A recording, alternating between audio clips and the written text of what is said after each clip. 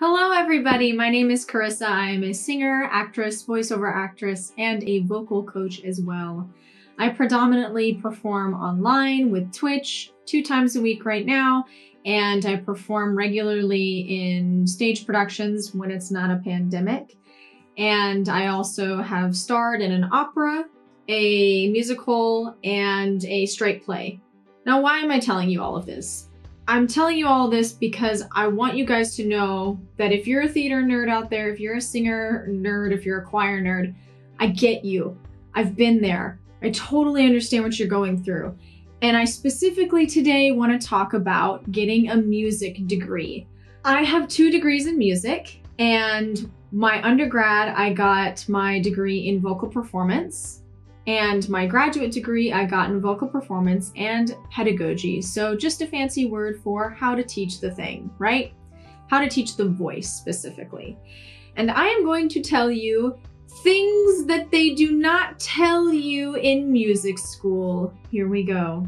Ready? Let's do this. Number 1, when you get into the real world, when you are done with your degrees, you must audition for theaters that align with your personal values.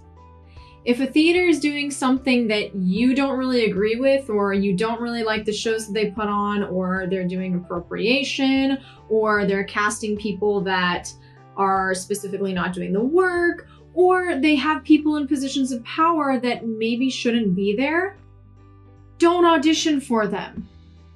Audition for all of the other companies that are out there regionally to you, or in the big city that's maybe 2 hours away from you. I have driven to so many different cities and done shows, and granted, I have the privilege to do that, and I'm very, very lucky that I have the privilege to do that. And I understand that. Don't support or audition for the audition companies, don't support the companies that don't align with your values as a person. Now, when you're in school, that's really difficult because sometimes there's bureaucracy happening within your department and things may be unbeknownst to you, and it really feels like you're being pigeonholed into one place, right? If there's something that doesn't align with you and you don't really like how that's going at your school, take a second to think about what's important to you, right? Is it important to get a leading role? Is it important to get the experience? Or is it important to reach out to that regional theater and do an audition instead of auditioning at your school? I'm not saying don't do theater at your school. I'm not saying don't audition for music school productions.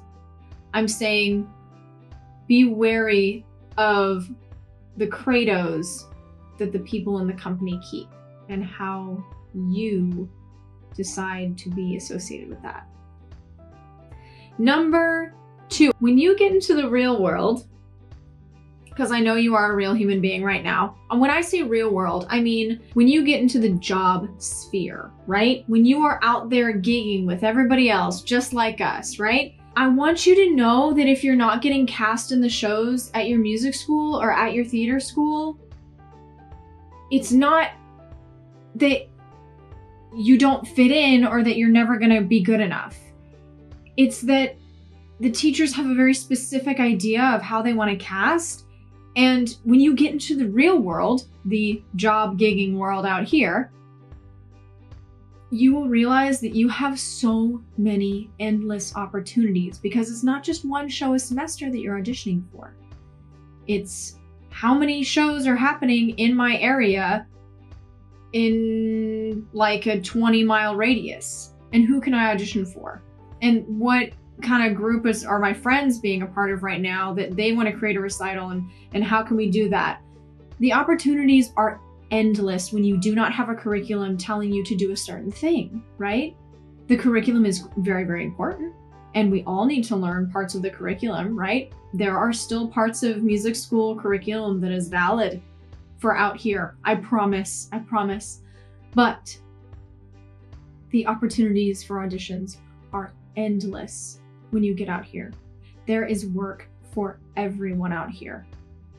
Everyone. Because maybe that company that you've been wanting to work for in the job sphere that you're about to enter hasn't been developed yet, hasn't been born into existence yet. And maybe when you graduate, that person finally decides to open the doors for their theater. You don't know what's out there. Know that there are more opportunities for you out there and continue to hone your skills. Third thing that they do not teach you in music school, that I was not taught in music school. Your audition book does not need to be a sparkling diamond. It needs to include music that you are uniquely good at and that you actually enjoy singing. Let's talk about that.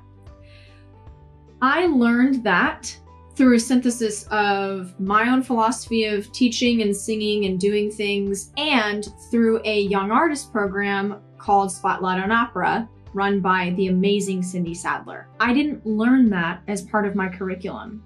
When I went to go to my young artist program, I realized I didn't have an audition package because I was focusing so much on technique. Know that your audition package does not have to be sparkling and beautiful and perfect in every single way. Sing stuff you like doing, sing stuff that you feel good doing, and continue to do that kind of stuff, right? So in conclusion, when you graduate music school, there's a lot of things that you need to fill in when you go into the job sphere, when you go into the real world, right? But use the information that you have learned in school and apply it, because that transfer is always not going to be as smooth as we think it's going to be. But I promise you, if you follow some of those nuggets, you're going to avoid so many things that I had to deal with when I graduated music school. Thank you so much for watching. Please like, subscribe, all that jazz, and I'll see you in the next video.